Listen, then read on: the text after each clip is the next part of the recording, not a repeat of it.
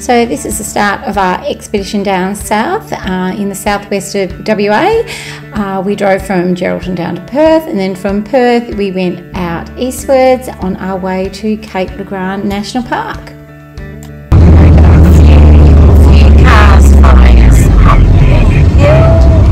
So we're going to let them go past. This way. Get a bloody thumbs up on that. So our first stop was actually Corrigan, which is east of Perth. Took us about 3 hours to get there.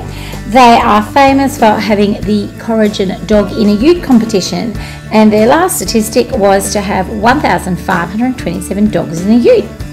We slipped into Gorge Rock Reserve, which was once a local watering hole, and you can see the flying fox as the people would jump into the dam, until we arrive at Wave Rock, which is just near Hyden.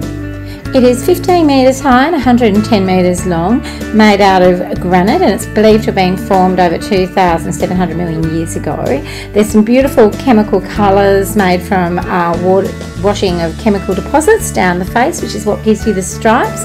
Up top, when you climb up, you can see out over the farmland and these big amazing rock formations that are up on the top.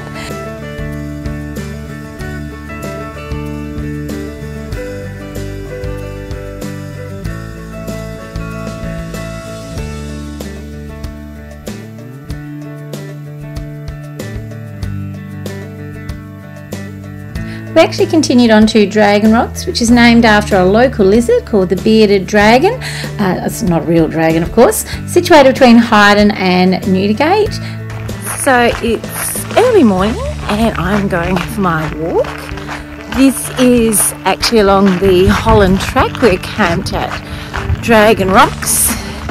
A bit of a four-wheel drive to come in, but not too bad because it's not wet season. So just seeing what else I can see out here. So if you can't half tell, I'm actually really fascinated with looking at local flora. We've got lots of wildflowers. There's some still sticking around, but the main season has actually finished. And we continue along from Newdigate to Ravensthorpe, and there's two spots along the Australian Silo Art Trail. This is the first one at Newdigate. It's got 4 panels on the silo. Left to right, we have a water droplet, the malleefowl, the red-tailed phascogale, which is a rare marsupial found in the wheatbelt, and the western bearded dragon. We continue on through many a salt lake until we get to Lake King.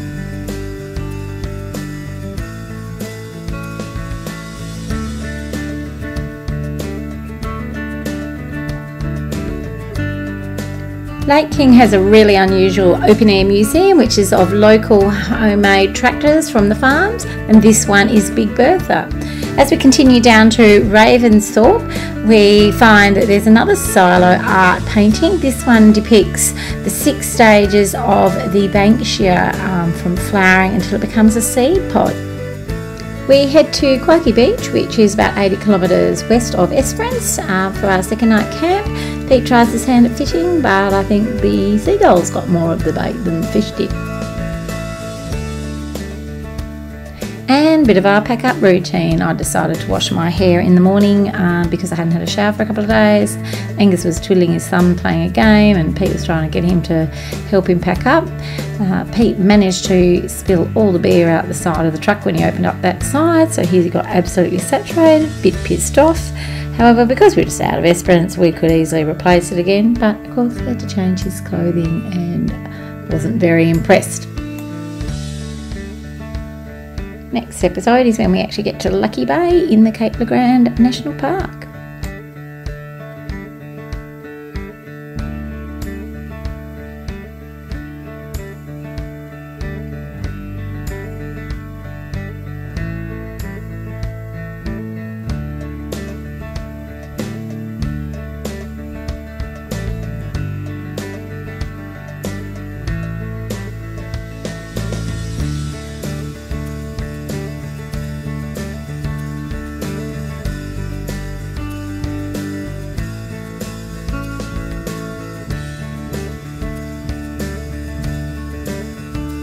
So thanks so much for watching our little video, and we look forward to seeing you next time, and don't forget to subscribe. Bye.